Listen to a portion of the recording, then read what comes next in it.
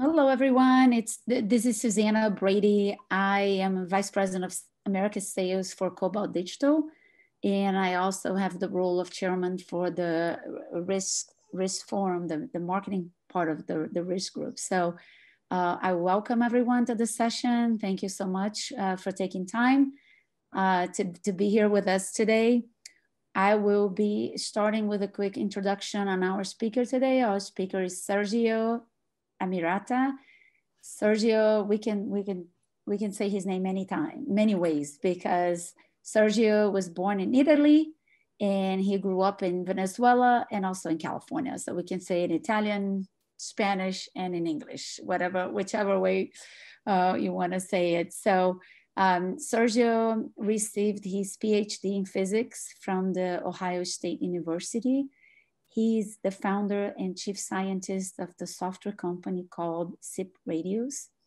In 2016, Sergio was honored as one of the Studio Daily Top 50 creatives and innovators across the media industry. He developed and patented an error correcting protocol known as Dozer, and he received the 2018 Emmy Award for Technology and Engineering for Dozer, and also received the Society of Broadcast Engineers Technology Award in 2014 for Dozer. Sergio is also the lead developer for libRIST, our open source library for RIST, for the Reliable Internet Stream Transport Protocol.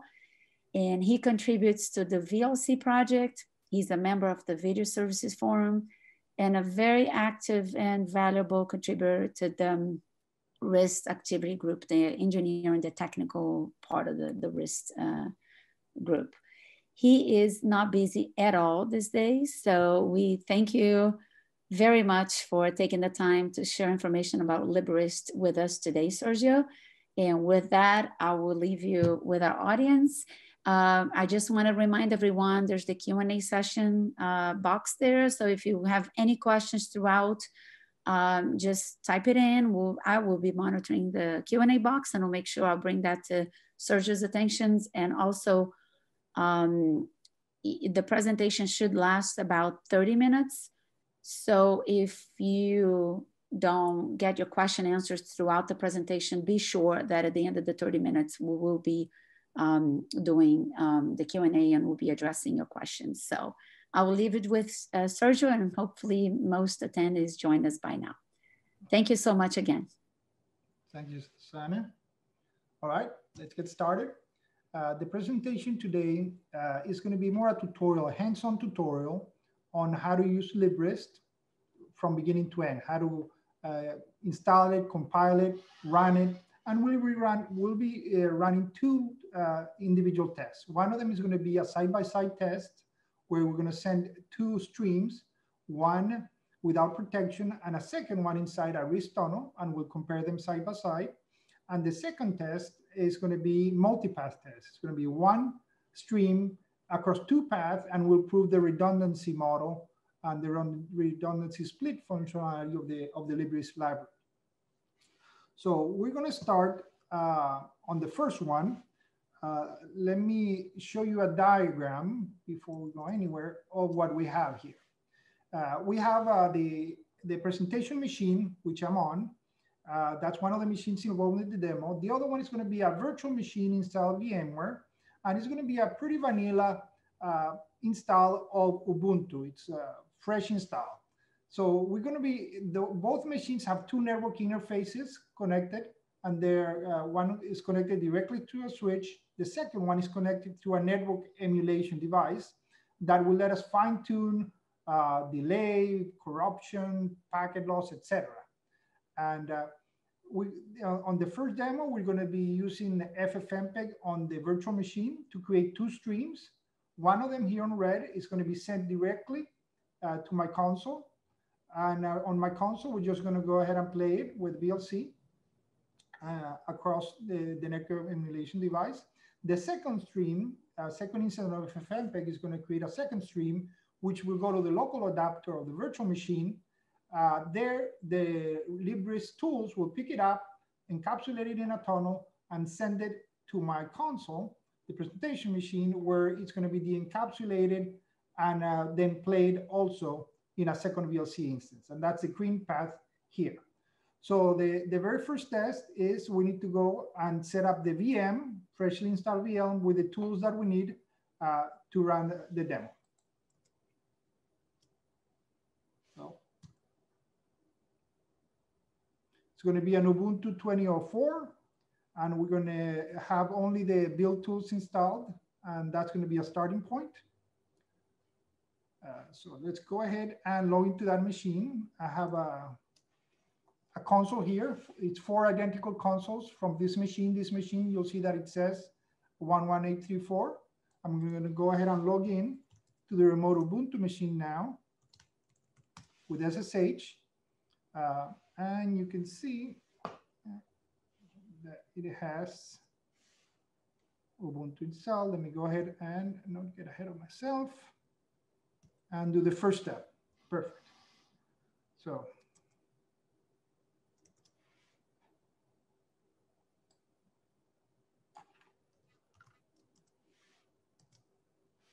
so, confirming the installation, Ubuntu 20.04. Next step is the installation of the basic packages that are needed, the dependency packages. Those are all documented in the GitHub of the library.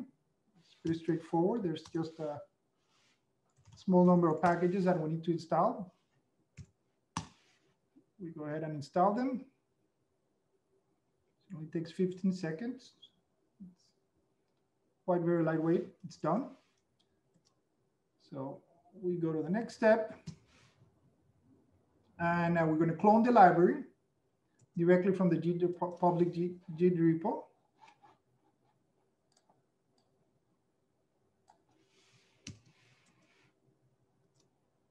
And again, when doing this in the VM, I SSH into it. So there it is. Library is cloned.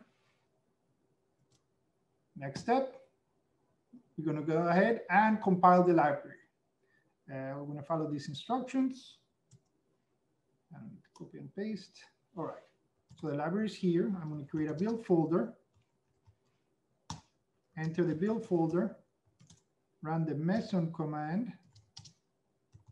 Point it to the libRIST folder. And it creates what I need. And then I run Ninja to compile. No errors. And I'm going to do sudo ninja install to install in that operating system. So that's complete. Library is cloned, compiled, and installed in the OS. All right. Next step is we're going to register the libraries. In case of Ubuntu, not all the distros are this way. We need to do an LD config after we compile and install, and then we can test the tools themselves. So let's do this step.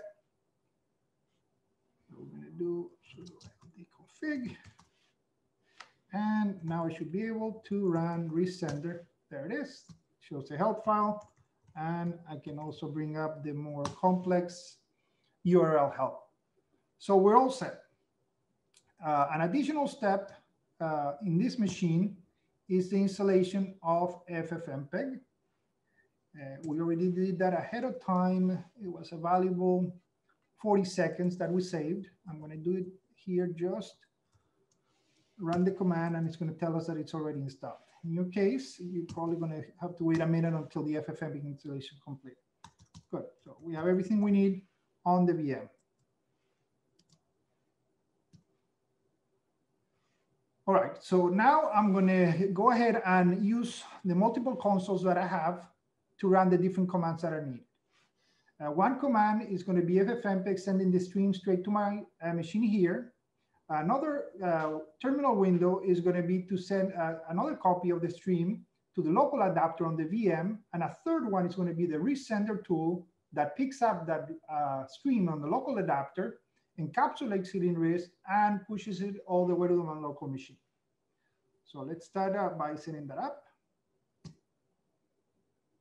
These are the commands, the two FFmpeg commands that are, we're going to create a test pattern that's built into FFmpeg. That's going to be our source. And you see the two commands here. Let's go ahead and set them up.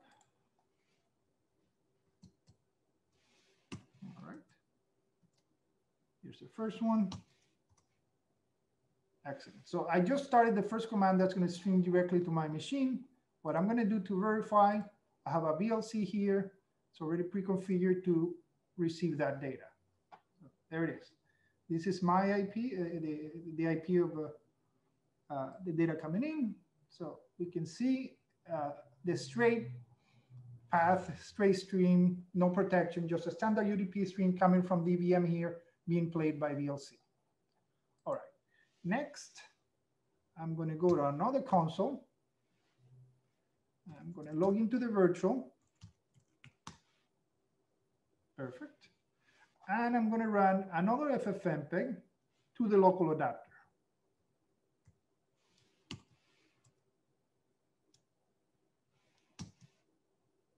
There's the command. So a copy of the same stream is now being sent to the local adapter on the remote virtual. The next step now, I'm going to start a resender command that picks up that stream and pushes it inside a RIST tunnel. All right, switch terminals again, log into the remote machine. Now that's my third terminal. And make sure that I'm not ahead of the presentation. These are the two FFmpeg. Let's bring the next step. I'm going to also showcase the use of our authentication, EAP authentication on the library, on the tools. For that, I need to create a password file, very much like the password file that is used on HD password, for example. And I'm going to run these commands to create the password file, and then I'm going to run the resender after that. Go ahead and copy and paste the commands needed for the password. So one of the tools is called RIST SRP password, and that's the one I'm going to run. There it is. I run the 3 lines. I run it 3 times, and you can see now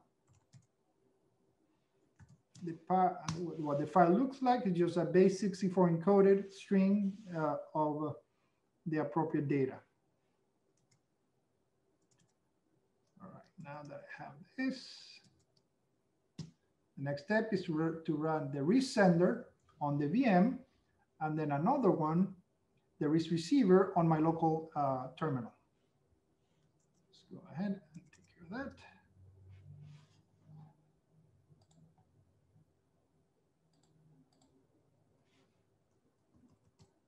Resender.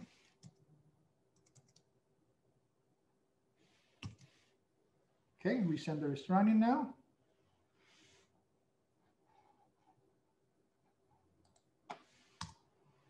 Okay. And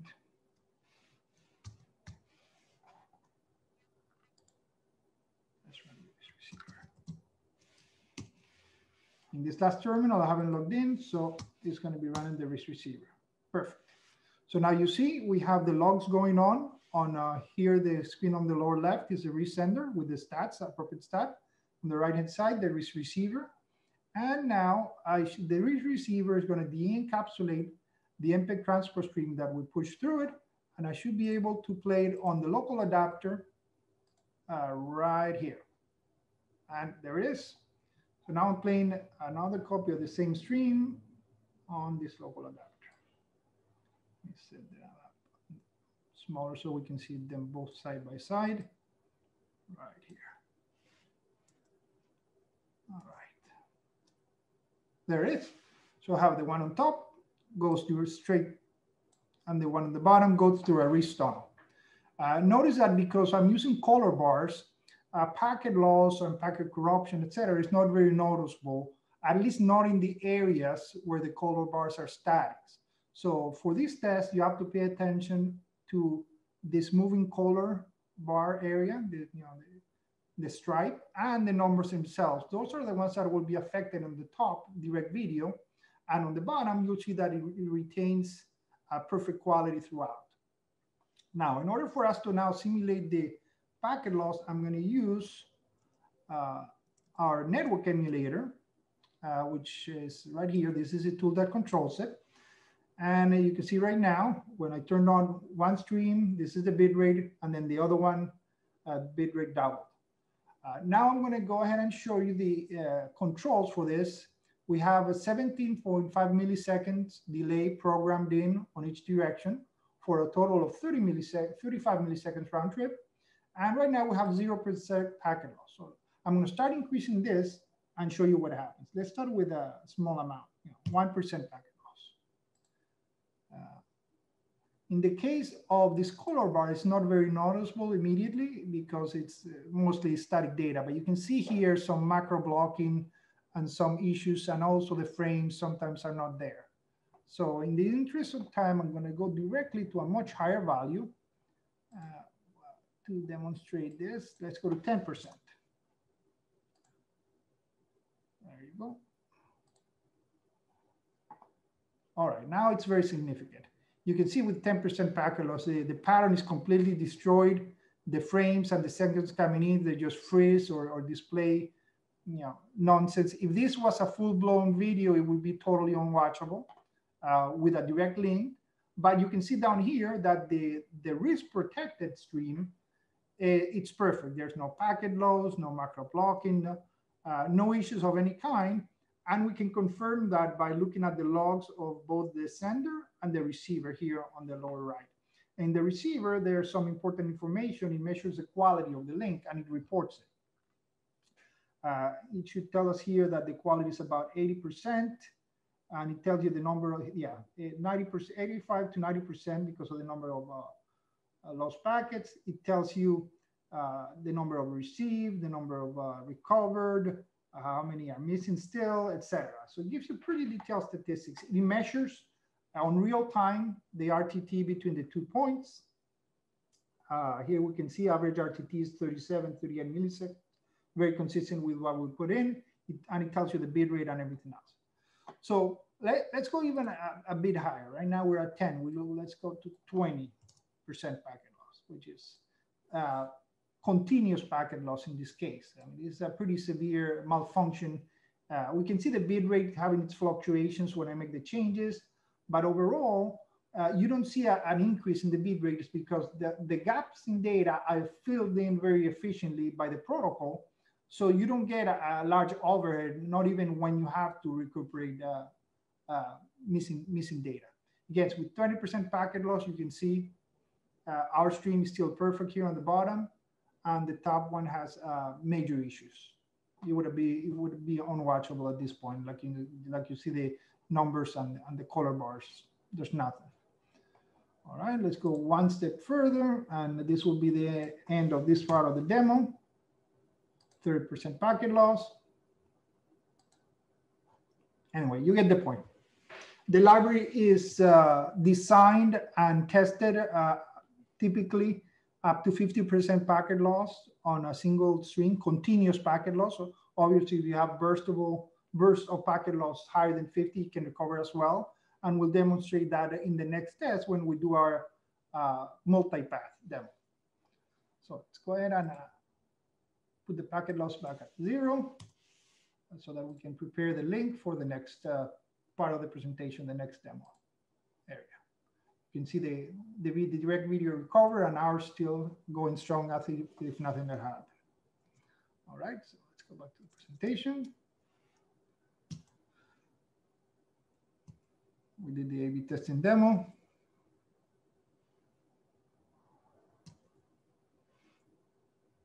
We opened the two VLCs. We did the full demonstration. And we saw the RIST versus non-RIST effects on packet loss. These are the command lines used. It's very well documented. There's a wiki that explains every parameter. So what else can the library do? We're going to demonstrate we can multiplex multiple streams coming into a single tunnel. We can do split or redundant path. We have advanced options for compression. We have another application called RIST to RIST, where you can create a repeater, RIST, for example, RIST simple profile to main profile repeater. And we have an option for synchronized streaming as well on a time mode parameter. Here we're going to demonstrate the split mode and redundancy, basically. It's going to be the next demonstration.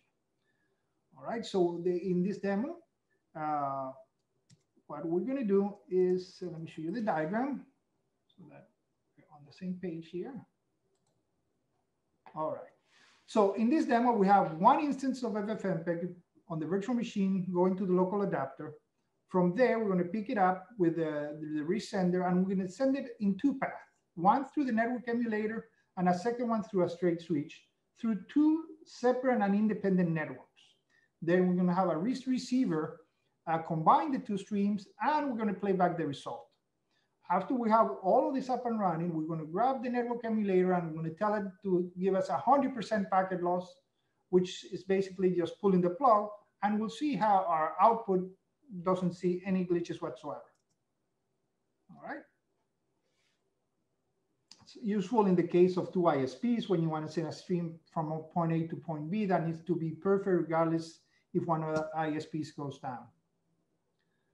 All right, so let's go ahead and start our demo. We need to leave only the FFmpeg that's going to the local adapter. The other one we don't need. So let's go ahead and set that up. I'm going to kill this receiver. This is the FFmpeg that was going to the directly. I'm going to stop that one. This one is the FFmpeg that we have to the local adapter. So I'm going to leave that one running. Okay, and this one on this corner, which is the old sender. Now I'm going to use a new sender that has the split path.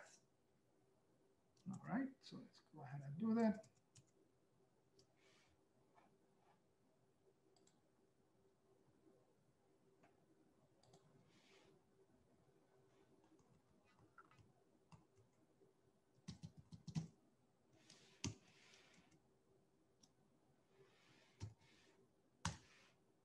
All right, my RIST sender now has a split path configuration, and now I'm going to start a RIST receiver that will combine those together on my local console.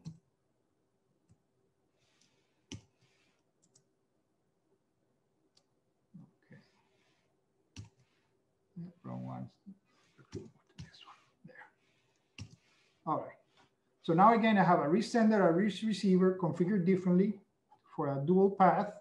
On the upper right-hand side is my source going to the local adapter, and the upper left-hand side right now is empty. I'm going to exit that virtual. I'm going to use that one to show just a bandwidth manager on my local adapter to show you that I have basically two interfaces, each of them with the same amount of data coming in. And then we'll see how one of those goes down. Now for my playback device, we have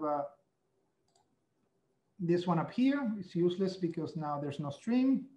And the one that we're interested is this one, the one that's coming through the RIST tunnel. It's the same playback device. So we're pretty much ready. It's all set up. We have a stream, we have dual path, and we have a player on my local console. So the next step, okay. Go ahead and do transparencies. We got the sender. We got the receiver. We did the full redundancy. You can also do load balancing with different weights. In our case, we didn't. Okay, resender command line.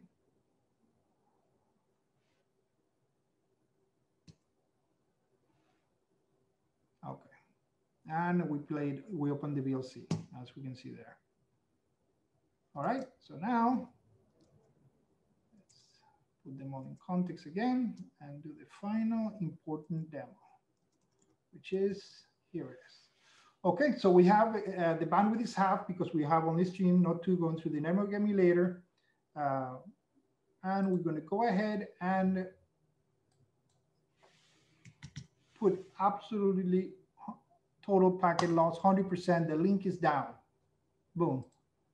Now you can see the bandwidth immediately went to 0 going through the network emulator, and you see some hiccups here in the log, that notice that, but it was a seamless transition, seamless recovery. You can see the playback didn't take a hit, and the statistics show that there is no packet loss. Everything is 100% recovered, regardless that of the fact that we lost one of the two links. So that's pretty much the conclusion of the second part of the demo. Is a split path with redundancy, and we completely turned off one of the two paths, and so that there was no effect on the video. All right, so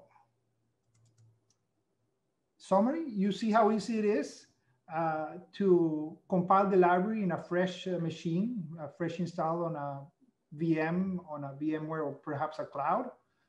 You see how easy it is to use the built-in tools as production tools to establish links with the advanced feature. And you can take advantage of any of the advanced features, whether it's authentication, encryption, split path, or load balance among multiple links, etc. So thank you very much. The next thing we're going to do is we're going to start the Q&A section. Thank you. Yes, so we have a few questions already. So let me ask the first question.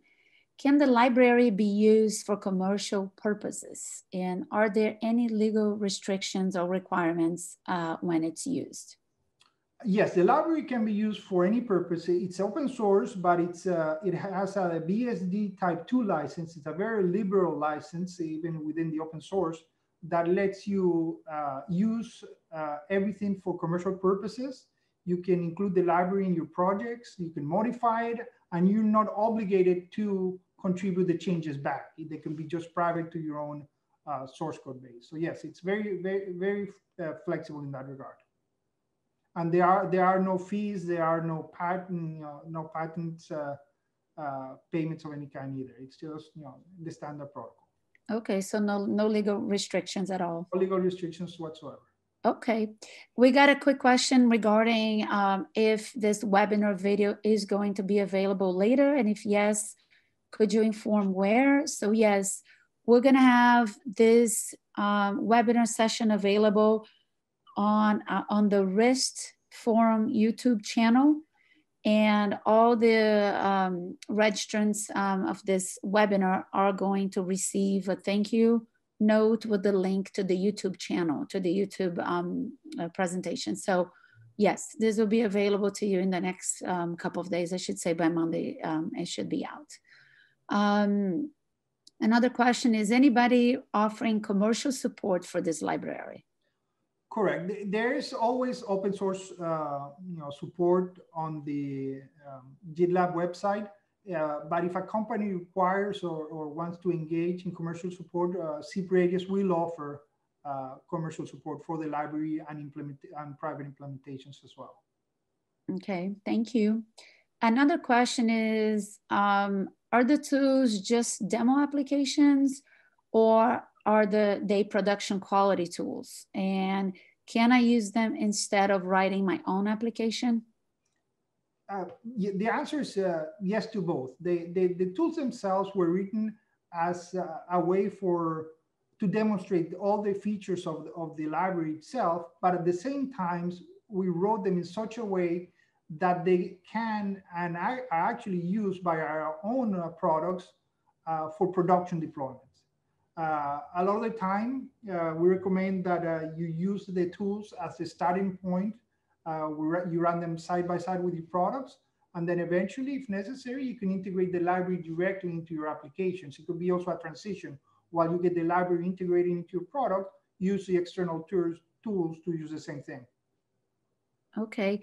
Does VLC 4.x can play directly the RIST stream and recover lost packets? Yes, VLC 4.x will have RIST built in as one of the protocols. You can actually receive a RIST stream or send a RIST stream. Absolutely. Okay. And is the library integrated in any other open source projects? The library itself will be integrating to FFmpeg as well. We're in the process of finalizing that integration. Okay. These are some great questions. Thank you. There's more questions here. So what happens if we get stuck during our proprietary implementation or the integration of the library? And again, it's the same question as before. Is there paid support available, or is it open source community? Correct. I mean, we have a Telegram group as far as open source. We have, it's not a Slack, it's the other tool. We have several places where you can ask for public support for open source support, voluntary basis. But if you get stuck, the SIP radios will offer paid support for anybody. Okay, SIP radios. Okay. Right. And what about logs? Are they time-stamped? What are the important data to monitor? The logs for sender and receivers, they all include timestamps that you can see here. The beginning of every log has a timestamp. And we pretty much have, on the library itself, there's a few parameters that are given to you on the callbacks. And then we have an expanded set of logs that come every second. The logs can be read directly by the application. And there's also an option in the library and in tools to send the log to a remote location using the UDP protocol. So you can have a central place collecting the data and graphing it or monitoring the links themselves. Pretty much everything that is relevant and important is already being printed out here on each side. Okay, great. I'm checking here. Are there any other questions? Does anyone have any other questions at this time? These are some really good questions. Thank you. And again, this presentation will be made available in the next couple of days. You should receive an email from myself. I'm gonna try to send the email just in case. If we send it from our database, it might get stuck in your junk mail or something, or as a spam. So I'll make sure I send it directly from my email address to make sure everyone receives it. There's one more question here. Is the library CPU intensive? Not at all. Not at all. Actually, we can see here the usage, and it's quite light. Even if you do encryption, it's quite lightweight.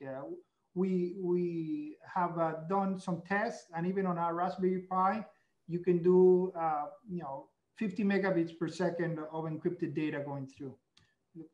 Okay, that sounds great. Yeah. Here, when I sort by CPU, I cannot even see here. The RIST sender is 1.7 CPU, or the RIST, the RIST receiver in this case, under 2% of the CPU in this machine to receive that data. So basically negligible, yeah. Really. A question that we get all the time, we love this question. What makes RIST better than SRT? Well, the SRT protocol was built for file transfers, and then they modified to try to make it work with real-time transmissions.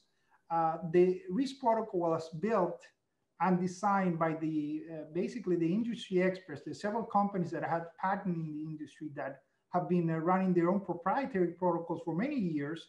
They got together and we put the best of all of our protocols into what's now the RIST standard. So it was built precisely for this purpose: interoperability, recovery from packet loss, multipath. These are all elements that were part of the original design, which were not present on the SRT. The SRT filled in the gap when that was needed, but now that we have this library, it was built with all of this in mind. And of course, interoperability. There's already several vendors that have implemented the spec. There's no, in the case of SRT, there's only one source code that everybody uses. In this case, every vendor can implement their own, and they all talk to each other. Mm-hmm. One question here is regarding the RIST profile. Are you using RIST profile 1 or 2 in this demo? Maybe he meant simple profile or main profile, right. The first profile. Correct. Yeah, in this demo, we run the main profile with encryption. The library supports also simple profile. It's one of the parameters you pass, and you can either send or receive a simple profile, and you can send or receive main profile as well. Mm-hmm. Okay, there's a question that came here to all panelists. Which Raspberry Pi did you implement on this? We tested on Raspberry Pi 4, the latest one. The latest. Okay, great. And there's this question about commercial support for the library, which was already answered. So let's see here.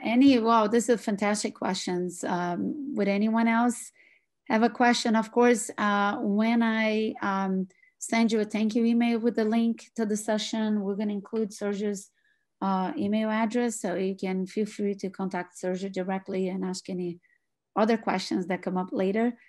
And again, thank you very much for taking the time to be on this session. Thank you, Kira McCarty from Zixi, for organizing this session. Thanks so much, Sergio. And checking here one more time if there are any other questions. I guess not, that's it. So thank you. Thank you very much, everyone, for today's session. And we are going to be offering a session almost every month. We have 5 other topics lined up and material ready for the upcoming webinars for RIST. So lots of very interesting, unique sessions that we're planning for. Already have one planned for January and February. And so I think we're going to be posting a calendar of these upcoming sessions on our website soon, so everybody can see ahead, you know, what we're planning to do. But there's lots of great contributors, lots of wonderful, useful ideas. So we'll be getting those out on our website very soon. And thanks for you all who asked the questions. Everyone have a wonderful day. Thank you so much.